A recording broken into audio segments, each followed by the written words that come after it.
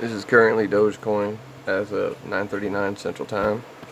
As you can see, we have the rising support from the low of 28. It is bounced, bounced, bounced, bounced, bounced. It looks like we're going to carry straight on through. If this pressure continues, we will see Dogecoin easily get over 50 cents potentially. Right here on our 30-minute chart, it's looking even more bullish if we can close above this previous rising support level that I have here. Because on the 5-minute, ooh, that's a big move. We keep this going, gentlemen, ladies. We will have Dogecoin flying by tonight. It will be huge. So spread this, spread the word, get on Twitter, hit the hashtags, tell everyone right now Dogecoin is moving, Dogecoin has support, and Dogecoin is actually about to break out right now as I speak. You can see it testing the Bollinger Band. If we can get above that Bollinger Band to keep moving, right now we just made a new high of the day. Spread this now, get it out, get going. Thank you.